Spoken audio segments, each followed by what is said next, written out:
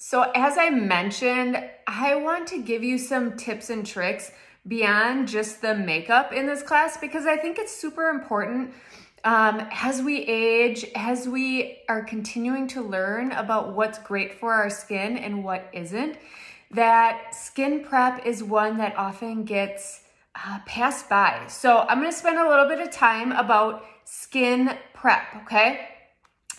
I'm going to talk about our SEINT Cream Moisturizer. Maybe you already have a moisturizer. That is fantastic. I've been using the Cream Moisturizer by SEINT for 3 years now and absolutely love what it's done for my skin. But what I want to make sure that you do is in the morning, when you get out of the shower, put on your moisturizer, okay? You should be putting it on in the evening and in the morning, whatever moisturizer you are using. So what happens is when we get out of the shower in the morning and the steam in the warm water is running down our face, it opens up our pores. So the beautiful thing about coming in right after with your moisturizer is your skin is going to absorb those nutrients and those vitamins that are within your moisturizer.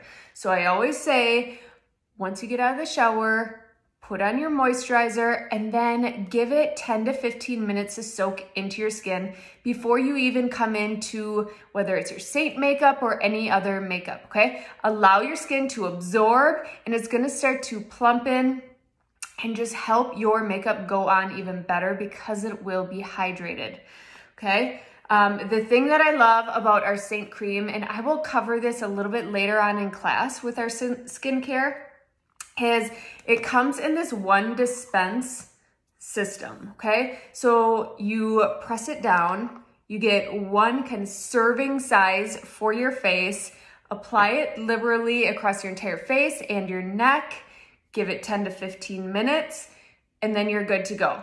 Why I absolutely love this is you're not sticking your fingers into your moisturizer, and what that would do is if you're putting your fingers in, you can start to get bacteria within your moisturizer, which over time, especially with some, like how large some of these moisturizing containers are, that bacteria is gonna grow. So that's one of the reasons why I absolutely love ours. It's one dispense, so you're not taking too much product, and it's gonna keep your bacteria out of your moisturizer. Okay, so that is skin prep. First and foremost, make sure you are putting it on in the morning as soon as you get out of the shower, and then give it some time to absorb onto your skin before you start with your makeup.